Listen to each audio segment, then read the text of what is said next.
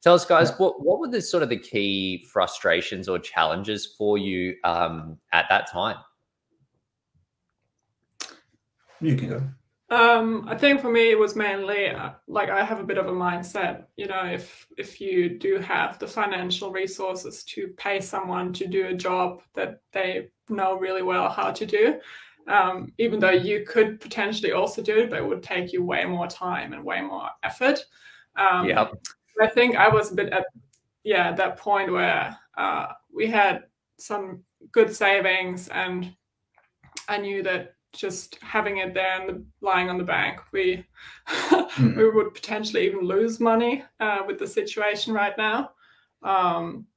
And yeah, obviously also just being in lockdown and having a bit more time and to tackle these sort of things that you always have on your to-do list but never get around to, because procrastinating on them. And yeah, so the biggest frustration, I guess, was just I didn't want to take the time to do all the research.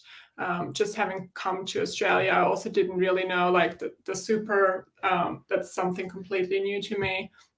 So I didn't know much about how does money work in Australia. And yeah, like Walter mentioned, I think it was in 2019 where we had gone to a talk that you gave at General Assembly.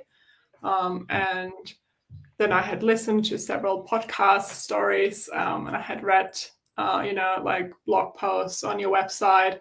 So I just got a bit familiar with that and sort of, okay, there are these options that you actually don't have to do it yourself, and you can just outsource it and be like, just do it. Sort of. So I think the biggest frustration was just feeling a bit overwhelmed and just not wanting to deal with these sort of things, but at the same time wanting to take action to actually, put our money to work, so to speak, and not just having it there on the bank account, not doing anything with it.